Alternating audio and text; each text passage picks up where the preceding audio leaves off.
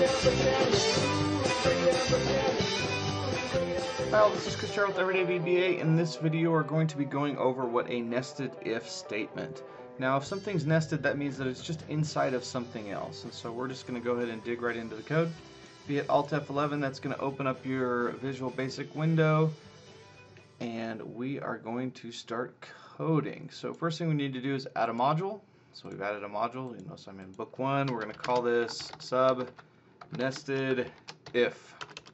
I almost put a space in there. That would have yelled at me, and we would have had all sorts of problems. It would have been mayhem.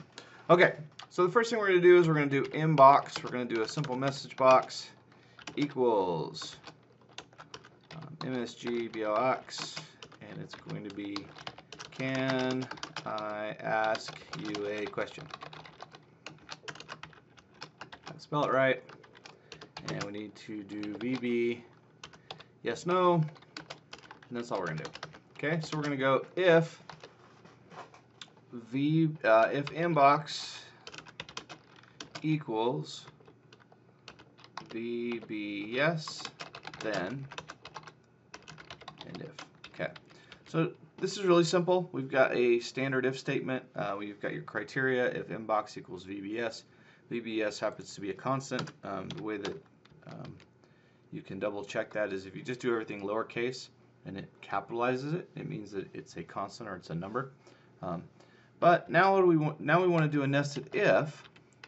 So we're gonna do another question. So the question is, so we're gonna do I is equal to InputBox.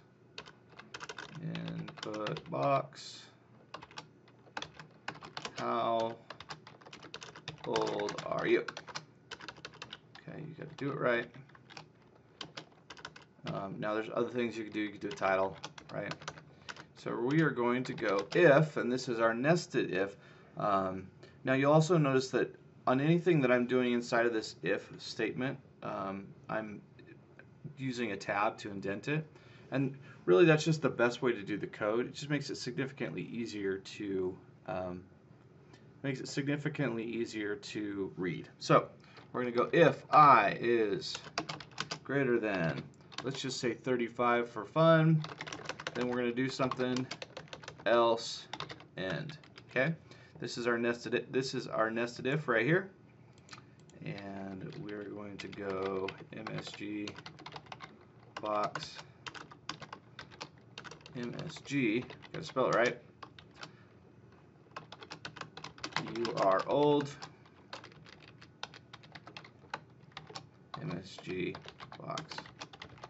You are a youngin. You are young. We'll just do you are young. All right. So what we have now is we've got basically what a nested if is, which is really simply you have an if statement with an if statement inside of that if statement. Now sometimes you don't have to necessarily do this because you can use and or do multiple criteria. I do have a video on that as well. But you can do that. So let's just go through this, see if it works. I did this from scratch.